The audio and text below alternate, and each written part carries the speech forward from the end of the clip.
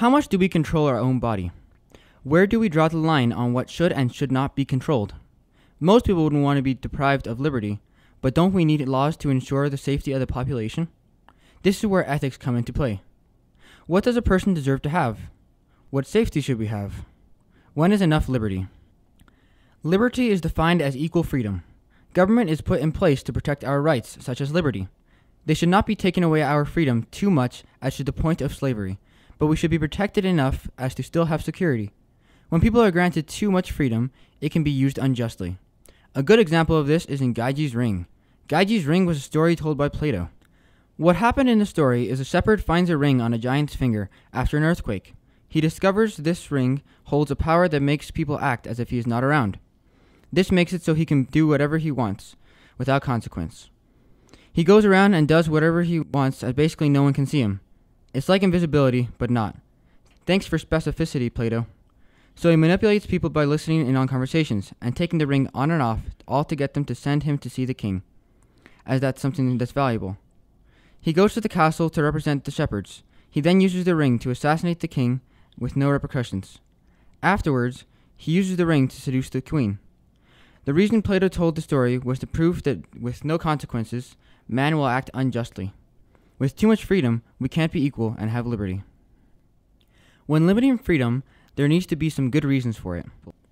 People came up with these reasons and called them liberty-limiting principles.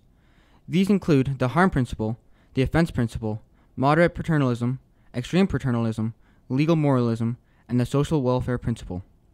These were decided to be the only reasons freedom should be limited. The harm principle is restricting the freedom to harm others. The offense principle is the restriction on offending others. If your behavior is really bad and offensive, then your freedom to do that should be restricted. Moderate paternalism is restricting a person's freedom to harm himself or do other things to yourself which would be heavily regretted later.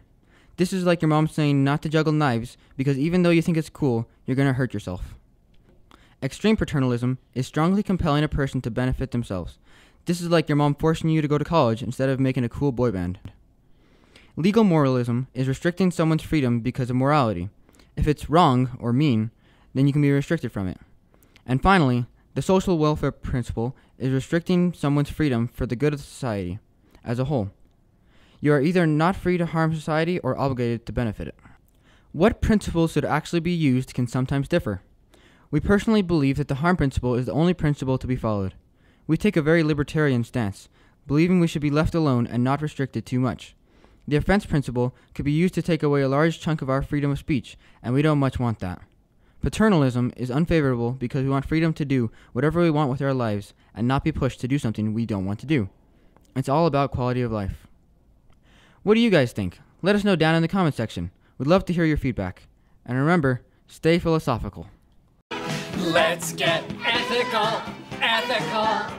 I want to get ethical. Let's get into ethics, yeah. Let me hear your Dunder Mifflin talk. Your body talk. Let me hear your body talk. Woo! All right.